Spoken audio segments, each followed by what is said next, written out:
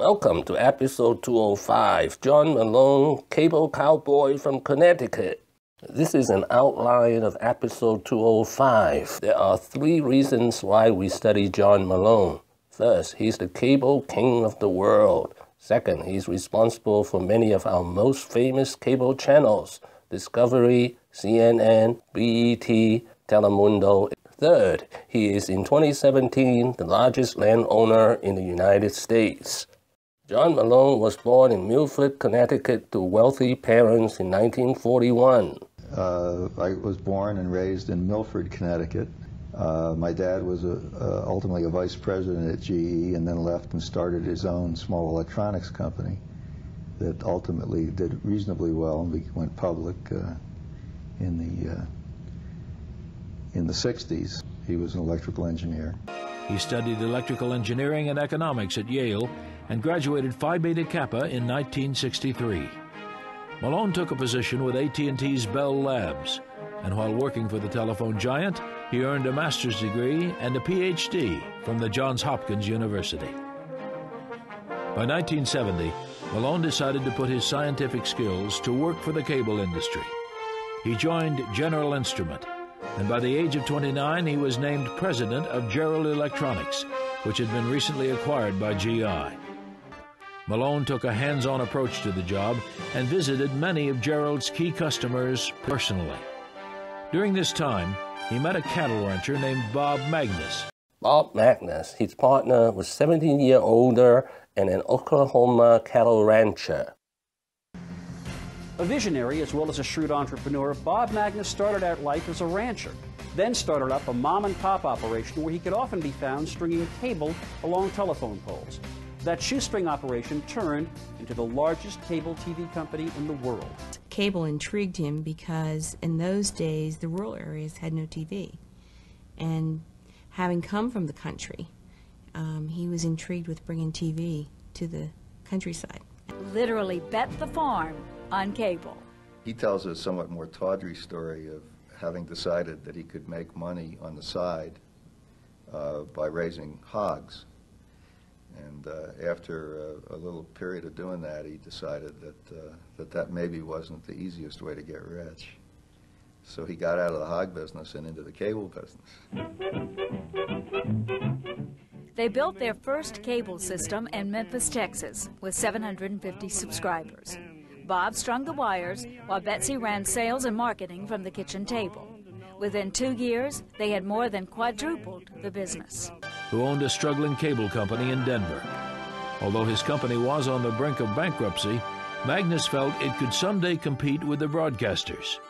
Malone shared his vision, and in 1972 he joined his friend by becoming the president and later CEO of Telecommunications Incorporated.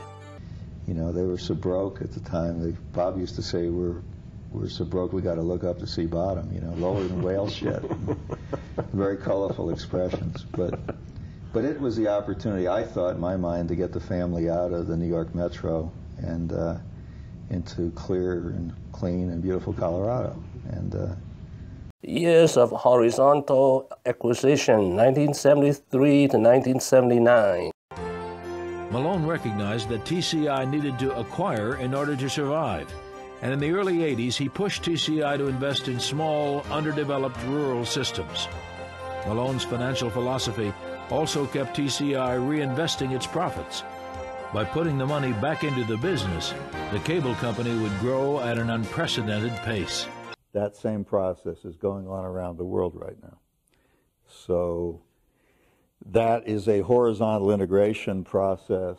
It drives scale, size, balance sheet size, financial capability.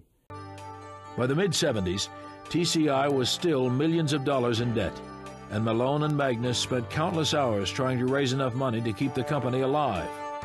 By using the theory of scale economics, Malone made financial innovations that helped to bolster business for TCI and the cable industry as a whole. Years of vertical acquisition, 1980 to 1999. Under Malone's leadership, TCI and later Liberty Media aided the growth and development of programmers like Discovery, Encore, TBS, and BET.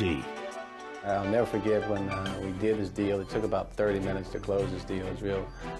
Back then, you could do a deal on a handshake, and essentially what we did. But he wrote me a check on the spot for $500,000 to get BT started. And after I got the check, I said, "John, I've never run a business. What advice can you give me?"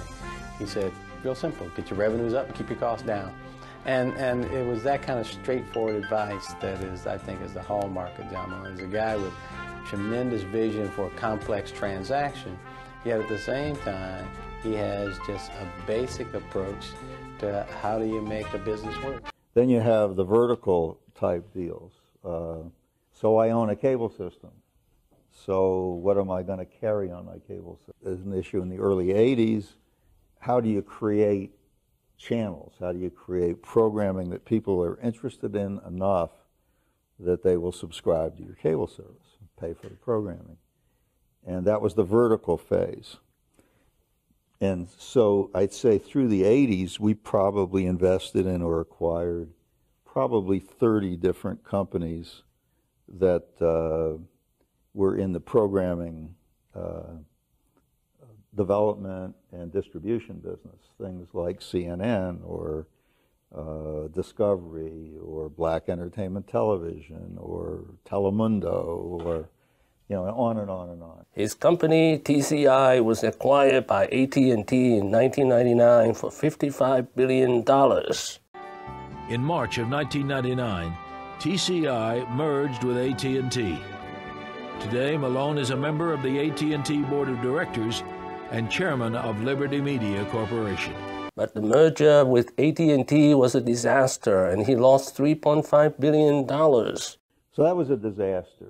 It was a disaster for the shareholders. It was a disaster for me personally because I was the largest shareholder. And I watched $3.5 billion of personal net worth decline rather rapidly, go down to about $500 million. And I could not sell it because I was an insider. I was blocked from selling it. So that was a disaster.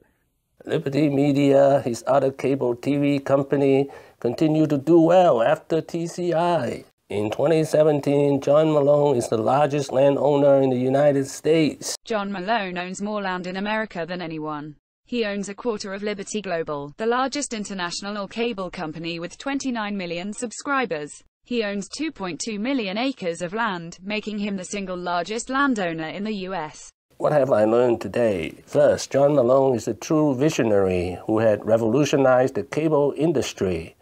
Second, he understood scale economics and grew his company TCI relentlessly through horizontal acquisitions and later through vertical acquisitions. Third, John Malone succeeded in building the world's largest technology and entertainment company, TCI and Liberty Media. Thank you for watching. Please subscribe and leave your questions and comments below.